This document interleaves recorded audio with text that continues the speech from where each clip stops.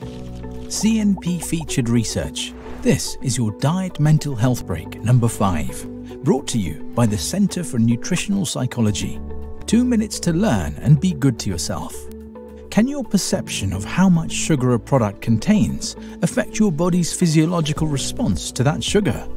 A study by Dr. Chanmo Park and his colleagues, Dr. Langer and Dr. Pagnini, wanted to find out.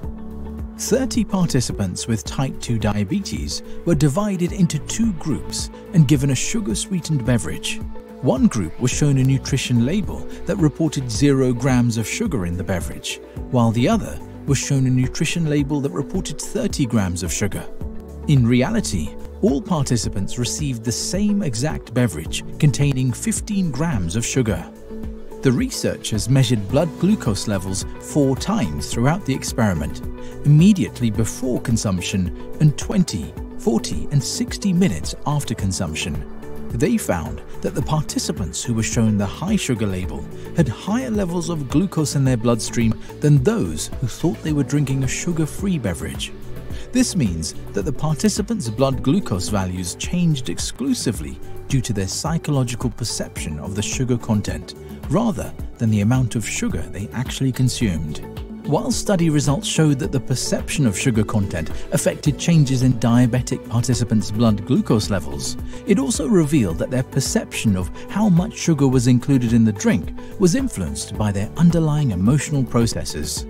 Namely, those whose blood glucose levels increased the most in response to the drink's perceived sugar content were those who were influenced more by external cues in their environment, like whether it was time to eat or if other people were eating. Those who were driven more by their internal or introspective cues of hunger had a more accurate perception of the drink's actual sugar content.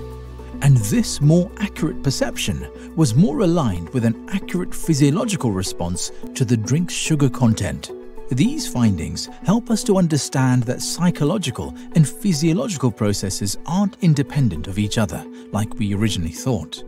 More studies like these informing the diet-mental health relationship can be found in the CNP research libraries.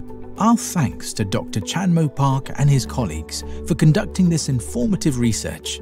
This Diet Mental Health Break is brought to you by the Center for Nutritional Psychology, CNP.